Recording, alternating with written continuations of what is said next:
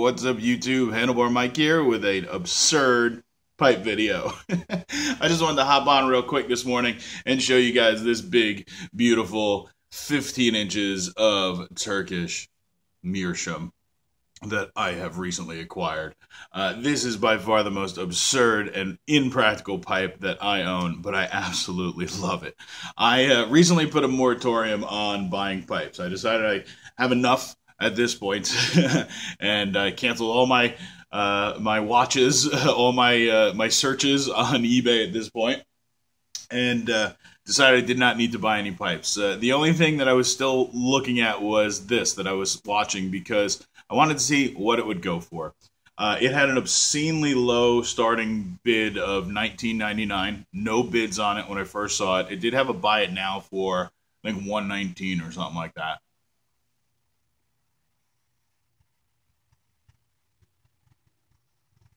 And I was looking at a bunch of meerschaum stuff, just price purposes, and you know, satisfy my itch to know what these things go for price wise. So I was watching this, and I said, well, let me see where it goes. Well, 5 minutes before the auction ended, nobody bid on this, so I threw my hat in the ring for 20 bucks. This thing, including shipping, cost me $29. Now it is vintage, I believe. I don't know much about it. There is no carver's marks or signatures or anything on it. It is meerschaum. It is a full 15 inches long. The stem breaks down into 3 separate pieces. The bowl is separate. The bit itself is separate as well. It has a big, big bowl, and it was unsmoked. This is the first bowl that this pipe has ever had through it. Look at them. Big old square jaw. I'm a big fan of smoking pipes. Now, I'm a big fan of not letting unused pipes sit. You know, I believe that pipes should be smoked just like I believe old cars should be driven. It's just the way I am. To each their own. I have no problem with you.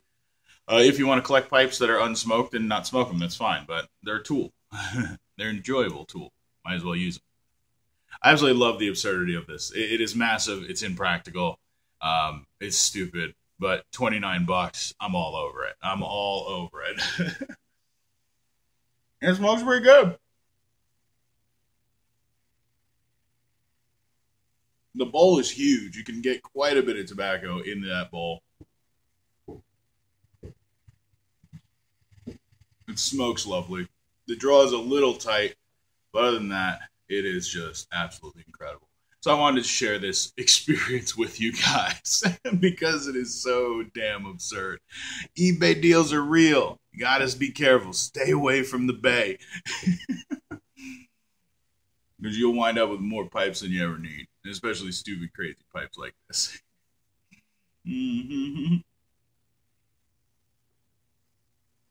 I can't wait for the fall to come around and sit around a campfire with this monstrosity. We're all regal.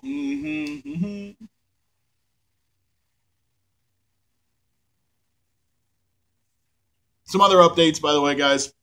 I think I have my box pass all sorted out. Watch the channel for a video early next week if you want to participate in my subscriber box pass. I have the list of tobaccos. I've pulled everything out. I think I have everything ready to go for that box pass. So we will pull the trigger and get that thing started as far as getting signed up on it at least. Also, I have made a relatively silly list of tips for newbies. Basically, what I want to do is create a video basically where I address myself when I was a new pipe smoker. So just some things that I came across that I struggled with as a new pipe smoker. Again, very lighthearted. Trust me, it's not going to be a very big, heavy how-to or anything like that. So if you guys are looking for that, I do apologize. It's going to be much more lighthearted and fun. Just because. That's the way I am. With that, guys, have a great rest of the day. Don't forget, pack a bowl, light it up, burn it down, relax, enjoy. I'll see you guys online next time.